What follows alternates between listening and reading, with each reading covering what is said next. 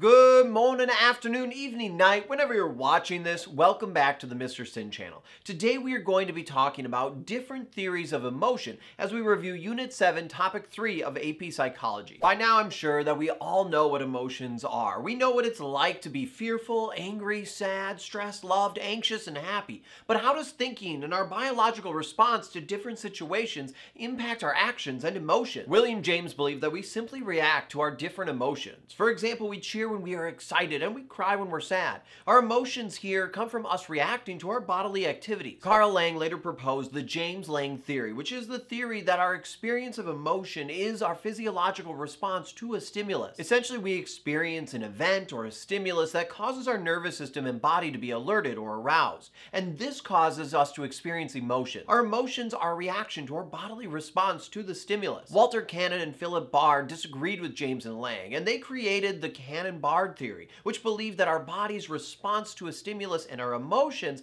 were separate but happened simultaneously. We experience a physiological response and an emotional response roughly at the same time. For example, when you get jump scared, your sympathetic nervous system causes your heart to start pounding, and at the same time the information is sent to your brain, causing you to be aware of your fear. Notice here that the heart pounding did not cause the feeling of fear. Stanley Schachter and Jerome Singer looked into how we interpret our experiences and how that impacts our emotions. We can see this illustrated in the Schachter two-factor theory, which states that emotions occur from both physical and cognitive awareness to a stimulus. For example, if you hear a bear roar while hiking, that would be the stimulus, which would cause your heart to start pounding and your body to react. You would then use your cognitive appraisal to process the bear's roar and determine that you probably should be afraid and run. This would be the emotional experience that you experience. On the other hand, Joseph LeDoux believed that our emotions can sometimes take a direct path to the amygdala and skip our cortex. This would cause us to have an immediate emotional response without us being able to immediately be aware of what was happening. This idea was further researched by Richard Lazarus, who found that our brain is constantly processing information that we're not consciously aware of. Lazarus came up with the Appraisal Theory, which states that when we encounter a stimuli, an event, or an experience,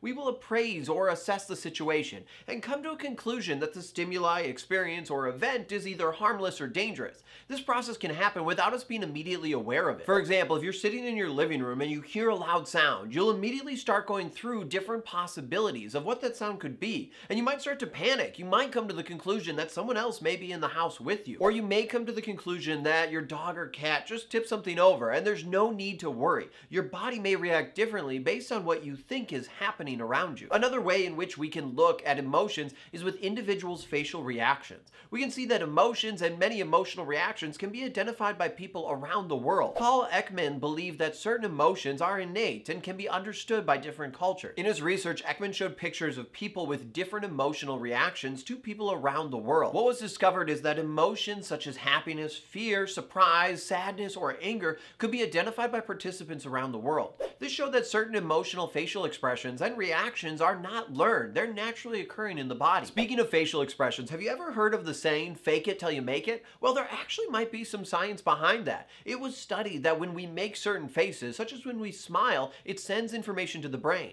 The brain then interprets that information and shifts our mood. For example, if you're smiling, even if you're not really happy, the brain receives the information from your facial muscle movements and elevates your mood. This is known as the facial feedback hypothesis. We can also see that when you are seen by others, when you are smiling, grimacing, or looking angry, they're more likely to respond with similar facial expressions, which again sends information to the brain that can impact your own mood. Lastly, we can see how culture influences how emotions are expressed and shown. For example, in the United States, making the OK symbol with your thumb and index finger is a signal that you are okay. But if you made that signal in Brazil, it's essentially giving someone the middle finger in the United States. Or if you were to give someone a thumbs up in many European countries or in the United States, it's seen as a sign of approval. But if you gave someone a thumbs up in many Islamic countries, it's considered a major insult. In some countries, it's essentially saying up yours. In these two examples, we can see that hand gestures can be used to convey different emotions, but they're not universal. Depending on your culture and where you're from, you'll be interpreting them differently. Remember though, certain facial expressions are universal. For example, a smile is a smile around the world. When looking at different different cultures around the world and their emotional expressions, we can see that the difference in facial expressions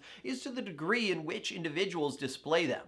For example, in some countries, it's common for people to show their teeth while smiling, while in others it's not. Alright, now comes the time to practice what we have learned. Answer the questions on the screen and check your answers in the comment section down below.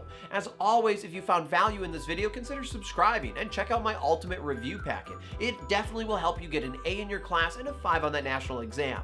Thank you so much for watching. I'm Mr. Sinn, and I'll see you next time online.